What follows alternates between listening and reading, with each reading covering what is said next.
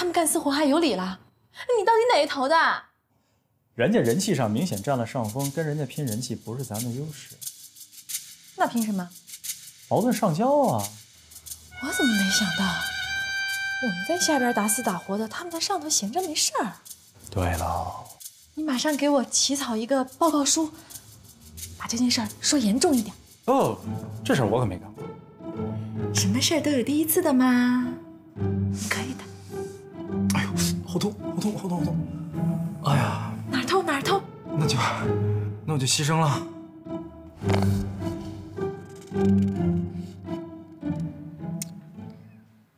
这是李天骄递上来的报告。这个叶百合确实是过分了啊，得严肃处理啊！你否则咱们的员工都出去支个摊卖东西，那咱们公司干脆关门得了。哪有这么严重啊？你以为是个人就能开网店啊？反正此风不可长啊，必须扼杀在摇篮里面。叶百合也是被逼得没办法了，浑身的武艺没处施展，天天搞卫生，睁一只眼闭一只眼吧。你这个人呢，就是太护犊子了。你这么下去的话，公司的规章制度还要他干嘛呀？是我护犊子还是你护犊子呀？他都已经降到做保洁了，你们还不放过他？叶百合是老员工，如果开除他的话，很多人会寒心的。我也没说要开除他，我就是说让你想办法让他把网店关了，不就 OK 了吗？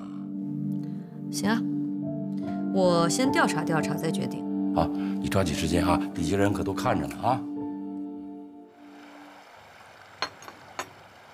怎么样？最近有什么新的进展？最近倒还真有一事儿，都传李天骄怀孕了。啊，庄子约他妈啊，那天拿了一锅鸡汤来到公司里边，结果全公司的人都知道了这件事儿。为这事儿，百合还专门恭喜李天骄，结果李天骄当场就翻了脸，说百合胡说八道。难怪他转头就拿叶百合开网店的事儿找茬。这以前是背后攻击，现在是明了。可是不对呀，怀孕是件高兴的事儿，他为什么要生气呢？他俩毕竟还没结婚嘛，是不是怕影响不太好？你觉得他们会在意这个？那我就不知道了。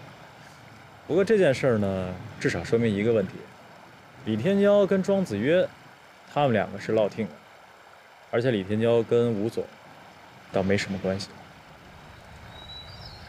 那也许他还有别的女人呢。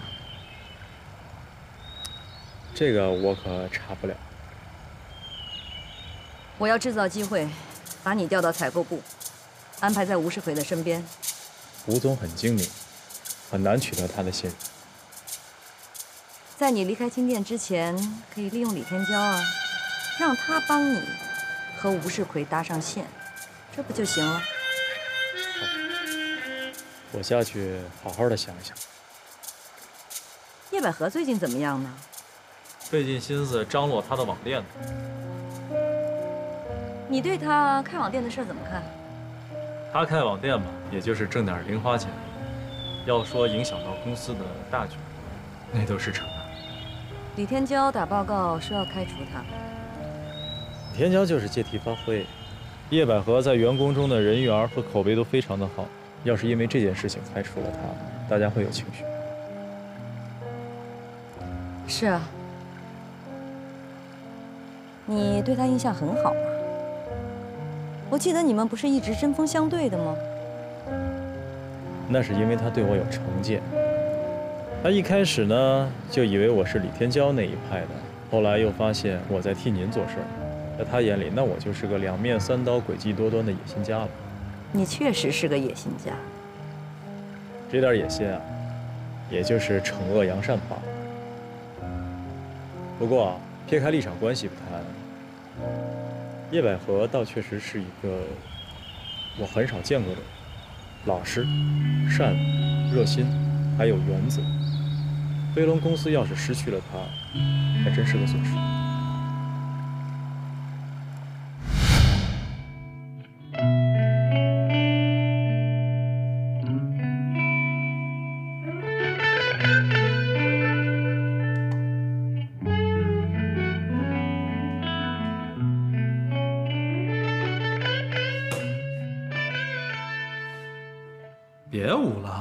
都看到了。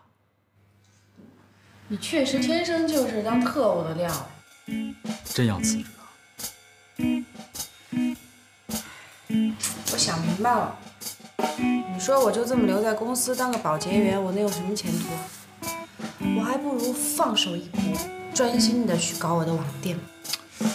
那你有没有想过，你这么做会不会随了某人的心愿？我还真没想过，没想跟谁斗啊。再说了，斗来斗去的，就算赢了，到头来留在公司当个保洁员，至于吗我？你就一点都不留恋这儿啊？小白啊，潮花啊，还有那个对你念念不忘的高帅。你说的我要远走他乡似的，这没什么呀。我要想他们了，打个电话约着见面不就完了？我觉着吧，这个店里还是很需要你的。需要我当保洁啊？这又不是什么技术工种，谁不行啊？好吧，我也听出来了，你心意已决。既然这样呢，我也算仁至义尽了。虚伪，心里早想着我赶紧滚蛋的吧？哦，这都被你看出来了。你一走，我立马拿挂鞭炮上楼顶上放去。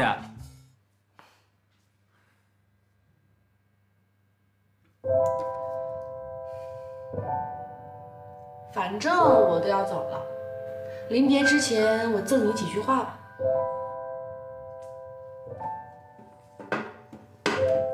洗耳恭听。你呢，其实真的是一个很有才能的人，就算你不搞阴谋诡计，你也会很有前途。谢谢夸奖。还有就是，做人心胸真的要宽广一点，不要钻牛角尖儿，该放手的时候就放手。就像你对李天骄那样，以德报怨，啪，左脸给人家打了一巴掌，再把右脸伸过去，打完之后还得问人家手疼不疼啊？哎，不是你这小子怎么听不懂好赖话啊？对不起，我觉得我们价值观相差的非常的大。是，我相信善有善报，恶有恶报，但是如果只一味着做缩头乌龟的话，这恶人什么时候得到报应啊？既然你要辞职了，我还是要谢谢你。有一句话送给你，百合啊，我觉着也许你真的不适合在这个公司里生存。做一个网店，也许对你真的是一个很好的解脱。祝你顺利。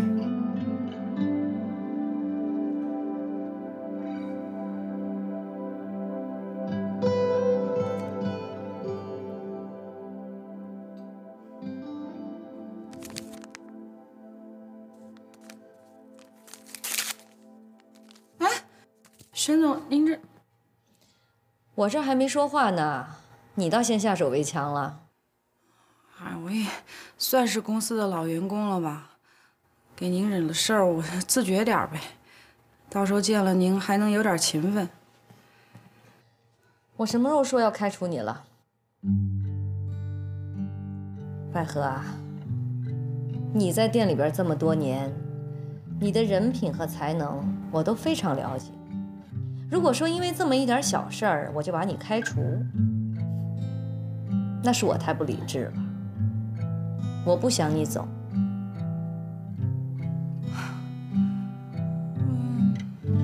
对不起啊，我又给您惹麻烦了。什么麻烦啊？不就是让人抓了一下小辫子吗？无所谓。话说了，别人可以说，但是我有权利选择听啊，对不对？那我现在，你现在就踏踏实实的在金店好好做下去。当然，我知道，把你从店长的位置上撸下来呢，你会觉得很委屈。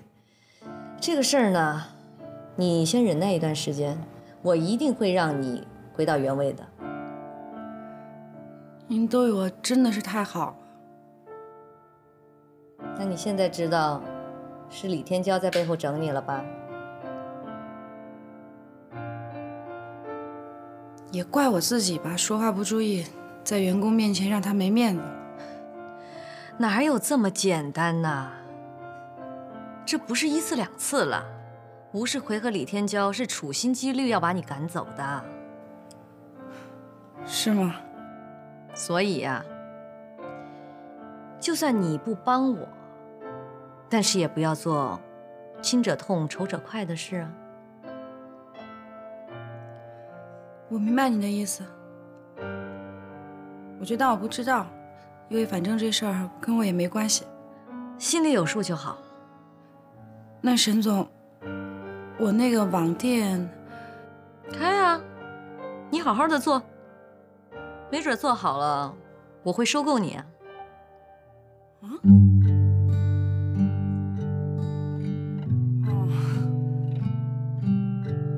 小姐，感谢这么长时间来对我的照顾。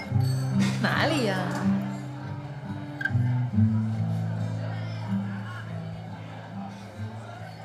到这么好的地方请客，你也太大方了。平时都是你请我，我怎么着也得大方一回。说吧，什么事儿求我呀？看您说的，我有那么势利吗？你看我作为您的备胎，怎么着表现一下也是应该的嘛。你小子还想着这事儿呢？怎么了？我彻底没戏了。不是说你跟庄子约？闭嘴！挺高兴的，提他干嘛呀？行，我错了，罚一杯。这还差不多。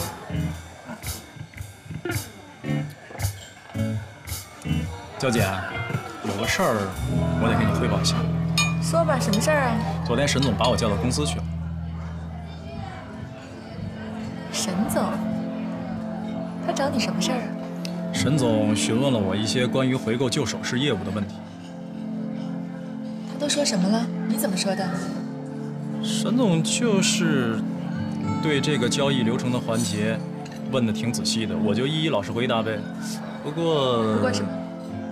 不过沈总好像很不放心啊。回购的业务一直是你在做的，你应该很清楚啊，这有什么可不放心的呀？话是这么说啊，不过沈总的话里边里外里好像对公司的回购款项这块非常的不放心，总觉得有人动了手脚。所以呢，我觉着他很快会派人来公司调查一下。那好啊，来查呀，公司的账一向都是清清楚楚的。没事儿，当然最好了，我这不是杞人忧天吗？这件事情店里还有谁知道啊？除了你，我没跟任何人说。小罗，我真是没看错你。喝酒。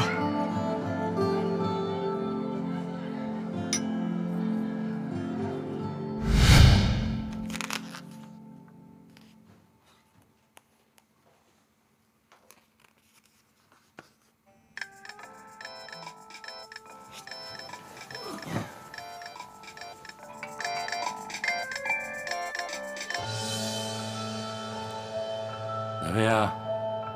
哦，洪总啊！哎呀呀，你好，你好，你好，你好！哎，抱歉啊，我啊早就应该去拜会您了。哎呦，不好意思啊！什么？你说？哦，你怎么回事啊你？我不是跟你说了这么晚不要给我打电话？什么？啊，半个小时以后茶馆见。啊？明天一早的飞机啊！哎呦，那不行，我必须过去。哎，别客气，我必须过去啊！你等我啊！冰燕啊，你看我这得换身衣服，我得出去一趟啊。这么晚了还出去啊？哎，没办法呀，香港一个朋友明天一大早要回去，你说我这怎么着也得赶过去跟他见个面，告个别吧。哦，那什么，你看电视别看太晚啊，早点休息啊，别等我啊。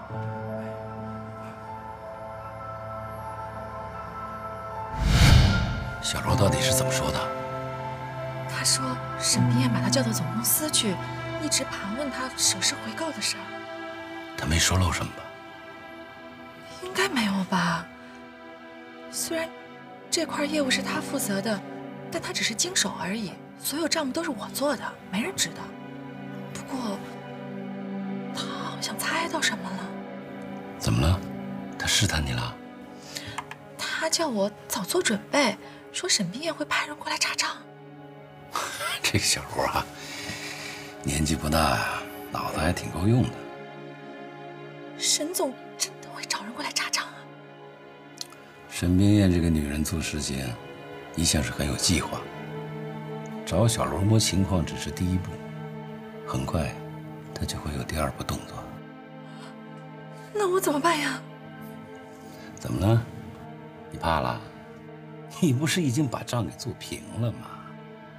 光是查账是没事儿，可是最近店里的营业额一直都很差，要是他们去和小罗核实的话，再一看账就会发现不对劲的。小罗会出卖你吗？应该不会吧？他那本账都被我销毁了，死无对证。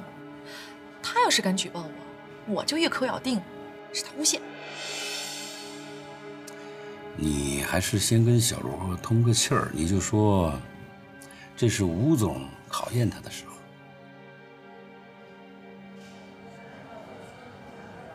但是这一次沈冰燕都起疑心了，那我们过了这一关，以后怎么办呀？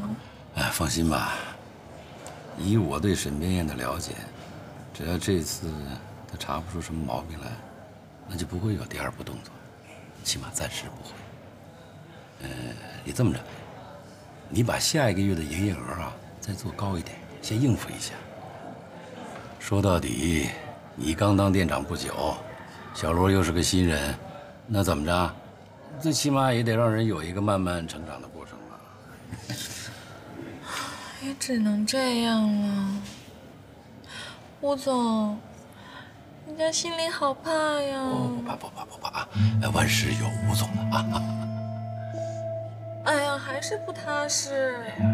你千万不要担心，这不是没出什么事儿吗？有道是福祸相依啊。这次这个事儿啊，未必就是个坏事儿。这还不是坏事儿啊？至少给咱们提了个醒啊。什么醒啊？你想想啊，沈冰燕怎么会无缘无故的就盯上了回购的业务了？那肯定是你们店里有人向她告密呀。告密？谁啊？你是店长啊，这得问你呀。会不会是叶百合呀？为什么？肯定是他，店里就这么几个人，能跟沈冰燕说上话的就他一个，肯定是最近被我整得太惨了，报复我呀。怪不得偷偷摸开网店都没事儿，原来是有沈冰燕给他撑腰。我说呢，怎么当保洁都能忍，感情是给沈冰燕当卧底呀。吴总，咱们不能饶了他。先过了这一关再说吧。这个叶百合是店里的老人了，所有的业务他都门清啊。以后咱们要加倍防着他呀。跟我斗，看我们弄死他！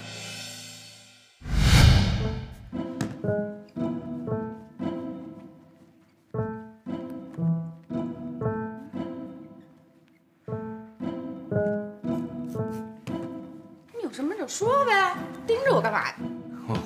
我不好意思说。那就别说。百合姐，我想请你吃饭。好啊，请我吃饭，行啊，没问题。那你答应了？可以啊，下次我们聚餐的时候，我那份钱你出不就完了？哎呀，我不是这个意思。你不是说要请我吃饭吗？请不请啊？请，我是说我是这样，我在网上团购了一个双人份的烛光晚餐，我就想问你哪天有空呢？烛光晚餐，挺浪漫的哈。哎，叫上小白跟茶花吧，人多热闹啊！可是，干嘛？心疼啊？不是，但是，到底什么呀？它双人份的，它只能2个人吃。这个简单嘛，你再团购1份嘛，我们4个人正好2份，刚刚好。啊！哎呦喂，瞧你那样儿，我们还能占你便宜呀？老规矩 ，AA 制。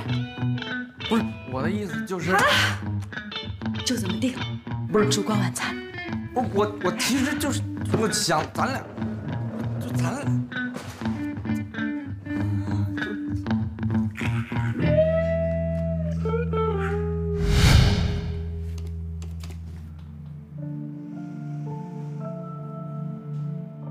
他这一认为呢，几项单价都在1万以上。你看看他这个出入账的票据和他的那个主管签名，你们合不吻合？百合姐，听说了吗？总公司过来查账了。哎呀，上午人来的时候不都在吗？那你知道是查的什么账吗？我怎么知道？嘿嘿嘿嘿，我告诉你们吧，听说是查的旧首饰回购业务。别看他现在挺臭美的，一会儿指不定怎么倒霉呢。你怎么知道的？消息准确吗？我当然了，如果是错了的话，我今天不吃饭了，就当减肥了。你不吃饭也得有人信你。我跟你说，上午做项目交接的时候，会计老马亲口对我说的，错不了。那他说为什么要查了吗？具体情况没说，就是是沈总的意思。小罗啊，财务要跟你核对账目。你的情况我都跟吴总说过了，吴总对你特别满意，就是还要考验考验你。谢谢，我懂。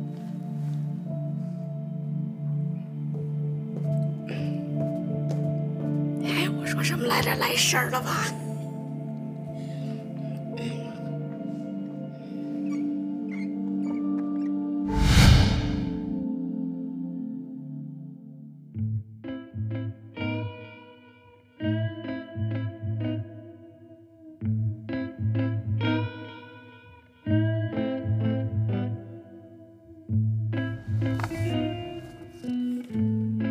有问题吗？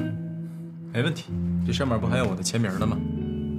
可是最近你们这块的业务突然减少了有50%以上，这个太不正常了吧？这个主要的责任在我，我毕竟刚接手新的业务，还不是很熟悉。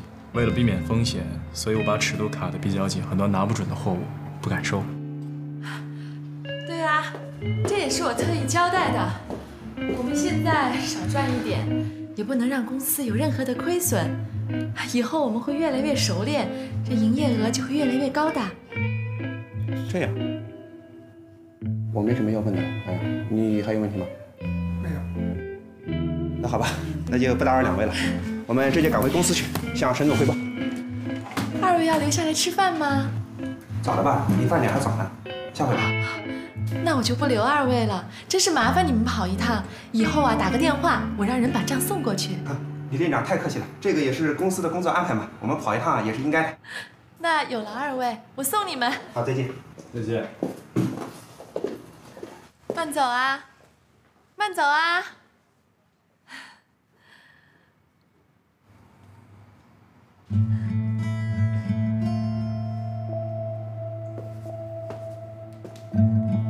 小罗啊，这回你表现得非常好，我会告诉吴总的。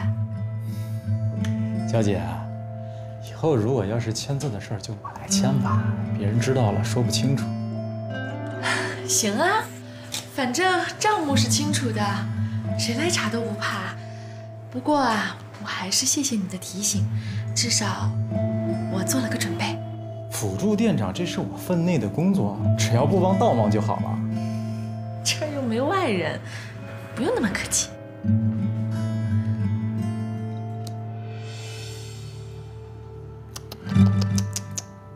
这是吴总给你的奖金，密码是1、2、3、4、5、6。这个不太好吧？无功不受禄啊。收下吧，还需要我把话说那么明白吗？懂了，我必须和店长吴总一条心。我就喜欢跟聪明人合作。谢了。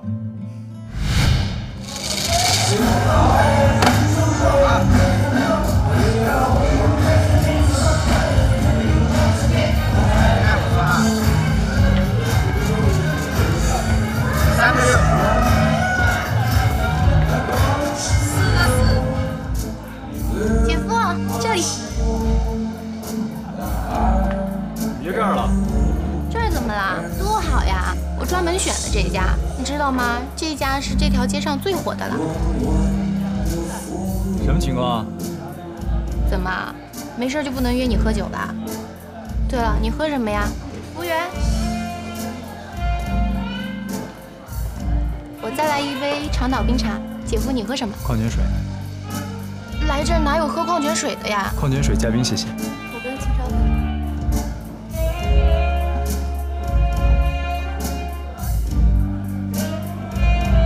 强哥好，哎，生意怎么样？不错不错，你要不要看一下？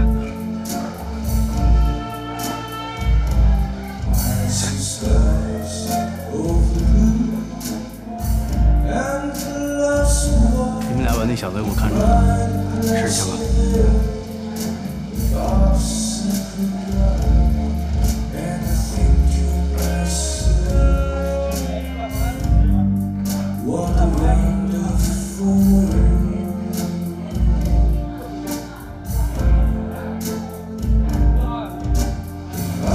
姐夫，你看那台上那个唱歌的男歌手了吗？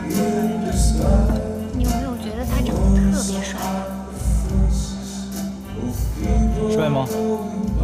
因为他呀，我们班好几个女同学各种省吃俭用的，就为了来这儿听他唱歌。不过我觉得他比起姐夫差远了。真的，在我心目中，姐夫是最帅的。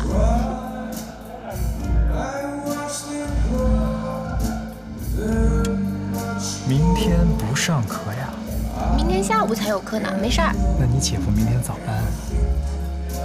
姐夫，你也太冷淡了吧！平时给你打个电话，你也懒得跟我说，好不容易把你约出来了吧，你又急着要回去，什么意思？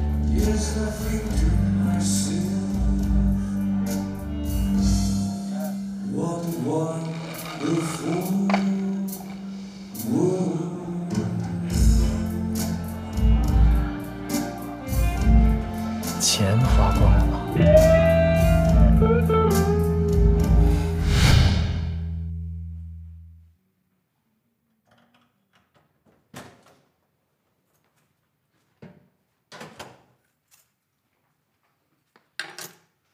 妈，这么晚了，你怎么还没休息啊？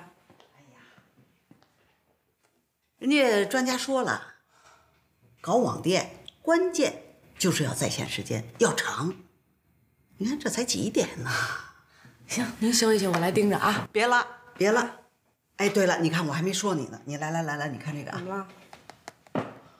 你看这个啊，耳环是你卖的吧？是啊。这粒多薄啊！你还给包邮，不赚钱了？这是老客户。什么老客户？刚开店，什么老客户？你就不会经营，你呀，怪不得人家把你店长撸了。我这是放长线，您知道吧？这也是一种手段。再说我那店长不当，跟这也没关系啊。哎呀，这里有我一半的股份，我就得卖卖力气。我还给我孙子准备奶粉呢。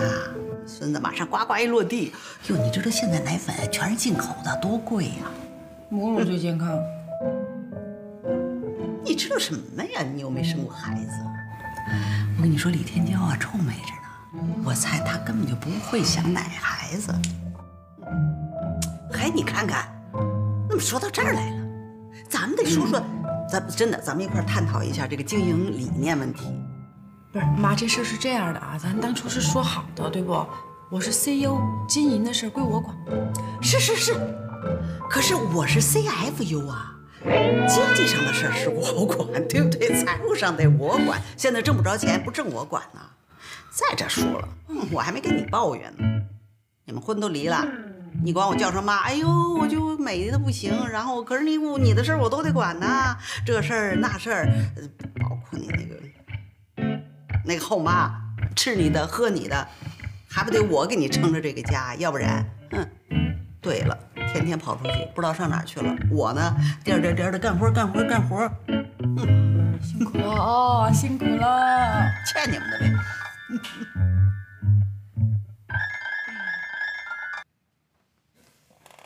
喂，哎，百合，是我强哥。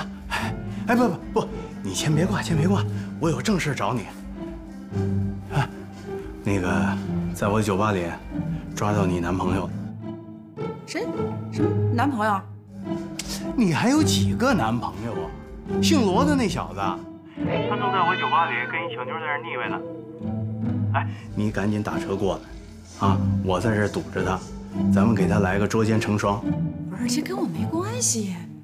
啊，不，我不是这意思啊，我是说他可能就跟人家聊聊天，谈工作上的事情，这很正常，对吧？孤男寡女的在酒吧里边谈什么工作？我跟你说啊，你要再不过来的话，一会儿人家就开房工作了。你怎么就愿意受人欺负呢？那姓罗那小子在外面泡妞，你就能忍得住？好了，那你别过来了，这个气啊，我帮你出了。我一定好好教训他。我要让他知道，你叶百合是我强哥罩的。啊，不是你，哎，你听我说，我这。妈，我先那个出去会儿啊。哎呀，这么晚了，上哪儿去呀？跟他后妈一样，整天风风火火的，遗传。不对，后妈不遗传，跟谁？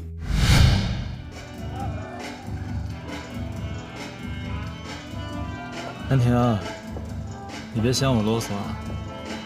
你现在是一个学生，平时吃住都在学校，没有太多花钱的地方。每个月的生活费呢，我都按时按点的给你。你看看这才几天，一转眼就花光了。从上到下，哪样不是明白啊？这包新买的吗？真好。不过你现在是学生，不能太虚荣。我这哪算虚荣呀？哦，你就希望我跟你出来，穿得破破烂烂的，手里提个塑料袋，这样你脸上有光呀？你简简单单、大大方方的，我最有光。可是我打扮得更漂亮，你不是应该更开心吗？你现在最应该知道的是节俭。姐夫，你就知道挑我毛病。以前姐姐在的时候，从来舍不得说我的。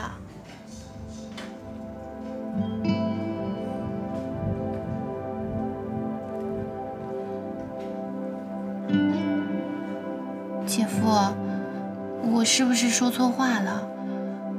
我不应该提姐姐，对不对？其实我正想和你聊聊你姐。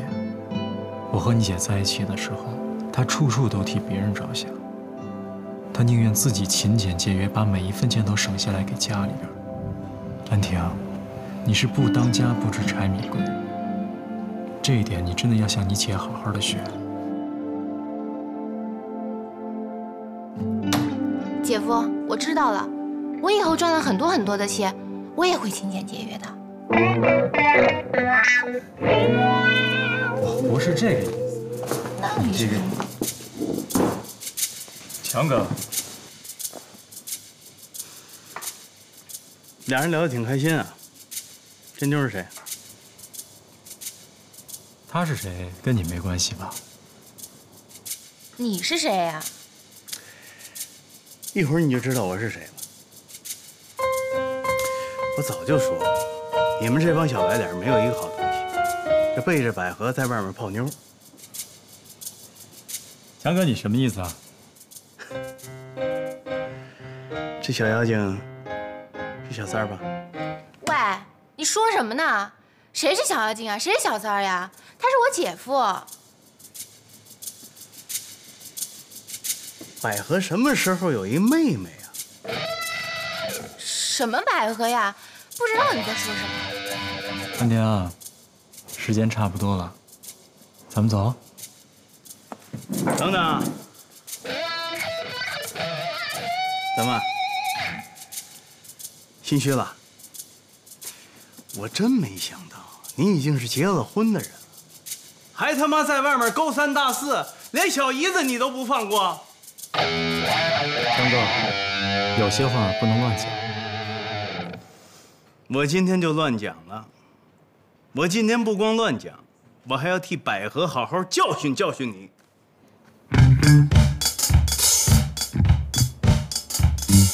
那有什么话，咱们出去讲。我就喜欢你这样，不用到外面。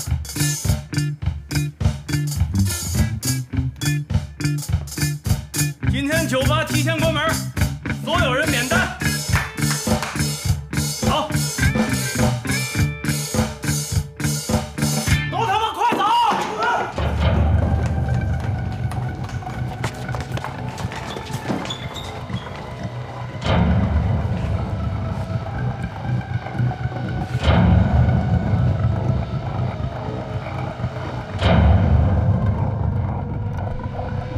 师傅，您能开快一点吗？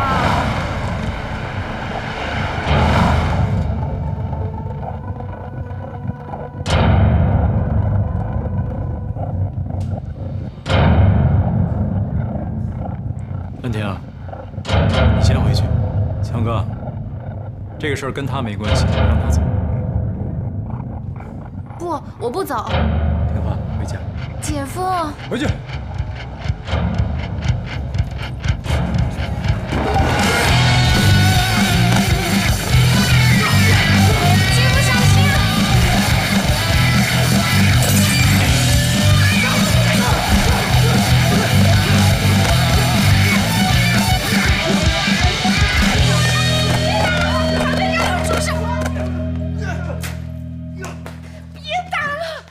你来的正好，你看，你都看见了吧？不是你想的这样，不是，都什么时候了，你怎么还向着小白脸说话呢？我不是，我现在没法跟你解释，但是真的不是你想的这样。那你就不用解释了，来，离远一点，别伤到你。来，继续打。我看你们谁敢！要不你先冲我来。百合，我这是替你出气呢，你怎么胳膊肘还往外拐啊？我都跟你说了，不是你想的这样。我愿意。你，好，我不管了。好心当成驴肝肺，走。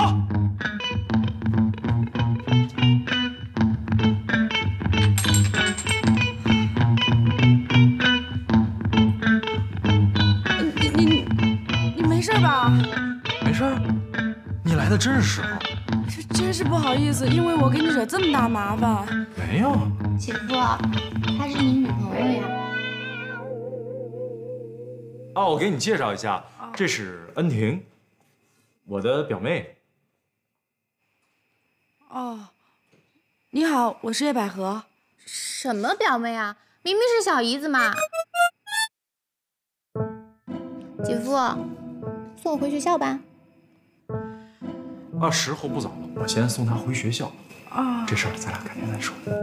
好，不好意思啊。这么笨，给你使眼色，不是说了不让叫我讲。哎呀，我知道了。不过姐夫，刚才打架的时候好帅，我长那么大。谁为你打架了？不要不承认嘛。结婚了？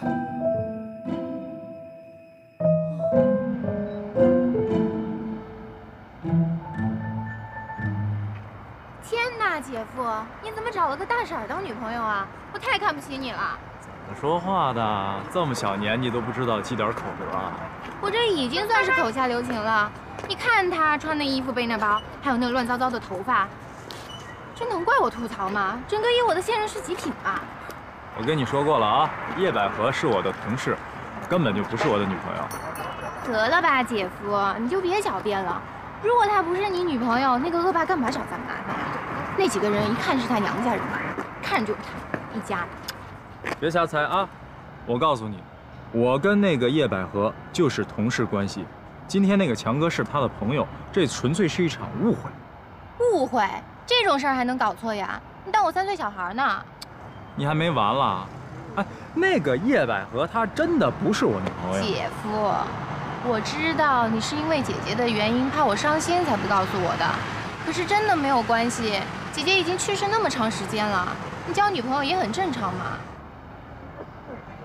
你这孩子是越大越不听话了。姐夫什么时候骗过你？好了好了，姐夫，你别生气了，我信你就是了。我就说嘛，那个大婶怎么可能配得上你啊？姐夫，你如果真要找女朋友，就考虑考虑我吧。你说你这个小屁孩起什么哄啊？谁小屁孩了呀？你可别瞧不起人。告诉你，我的恋爱经验可比你多出1个数量级。真的？还恋爱呢？过家家吧。哎，你还别不信，追我的人可多了，他们都觉得我漂亮、性感又有女人味儿，就你没看出来。看出来了。真的？安婷啊，不过我是你姐夫这件事情，以后不要跟外人讲。我不跟别人说你是我姐夫，难道我说你是我男朋友啊？我有一个计划，所以现在不能让别人知道我的身份。